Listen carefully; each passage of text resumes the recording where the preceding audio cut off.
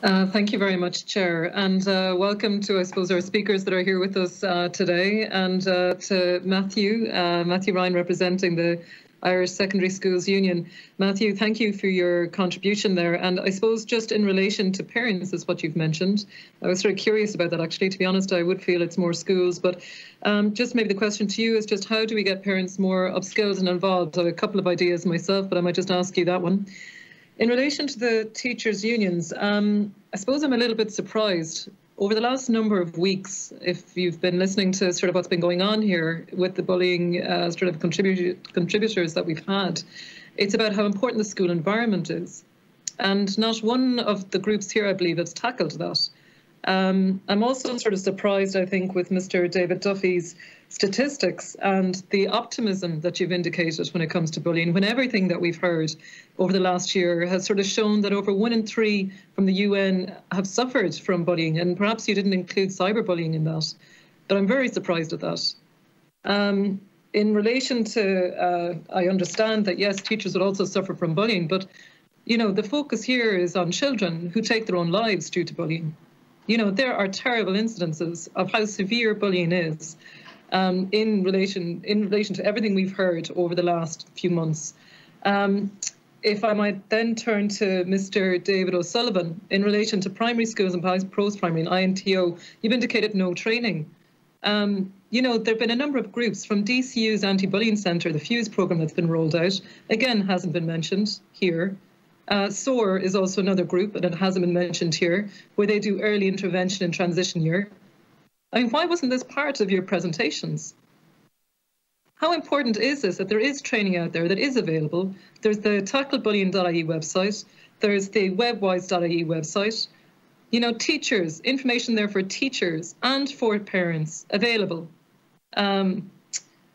I suppose I'm just annoyed a little bit, to be honest.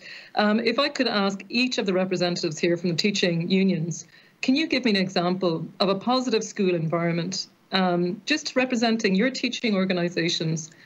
You know, I understand we need more training for career guidance, and we need more, and there has been investment here in NEPS. But what would you say to me is a positive school environment versus in a school environment that does not embrace a culture, and not just an anti-bullying policy, but a culture of engaging with bullying? Thank you very much.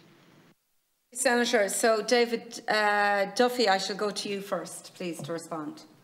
Thanks, Chair. Yep, Senator, thank you very much for that.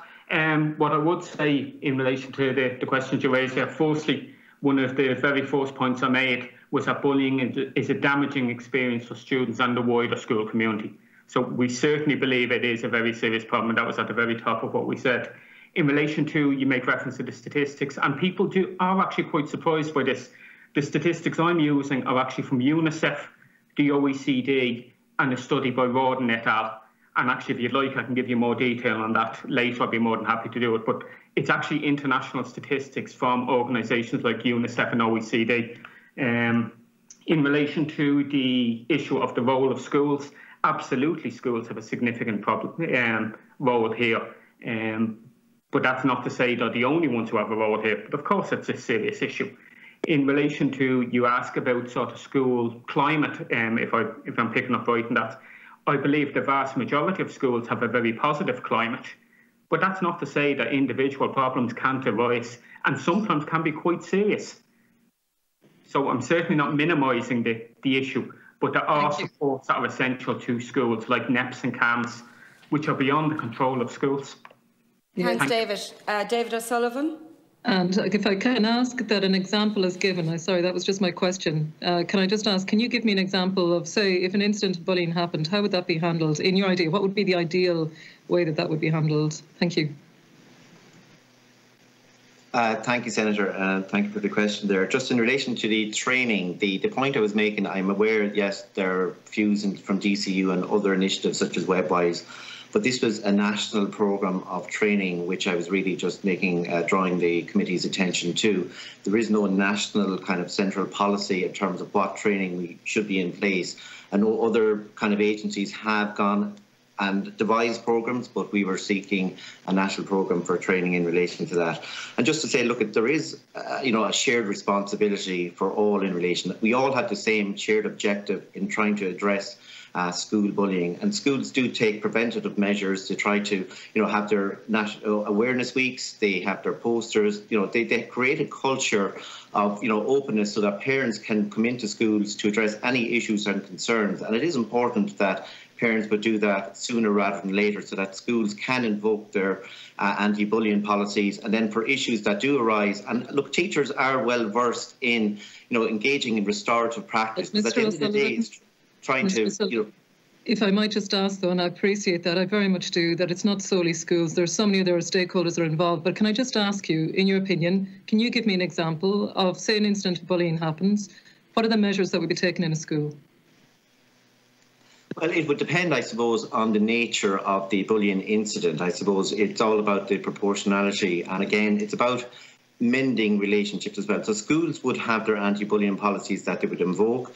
They would engage with the parties. They would obviously look at strategies to how to go about, because it is important at the end of the day that all relationships are mended. And that's what teachers spend some of their time doing.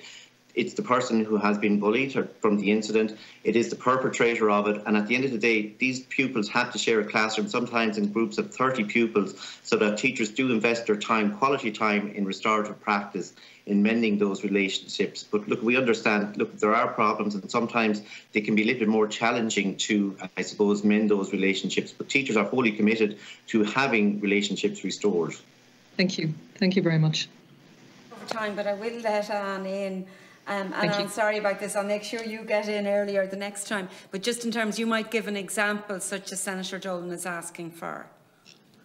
Okay, well, I suppose sometimes the examples are very hard to see. If it's a physical one where somebody has a black eye or you catch them in a fight, that's easy. That's easy to deal with. You can see it. But there are other very subtle cases going on. And sometimes if somebody doesn't speak up, you don't know. So I think what you have to do is you have to make sure that you have the best relationship you can possibly have with your students, so they feel that they can come to you and talk to you. Or maybe through the student council, you could go through the policy on bullying, and every student council member should go back to their classes and inform them. And really what we need to create is a culture whereby students need to know it's real if it's happening, and they can talk. And the ESRI report earlier this week said that sometimes young people just need one good adult. So if every student could have one good adult, that would be a huge achievement for us. Thank you so much, and I very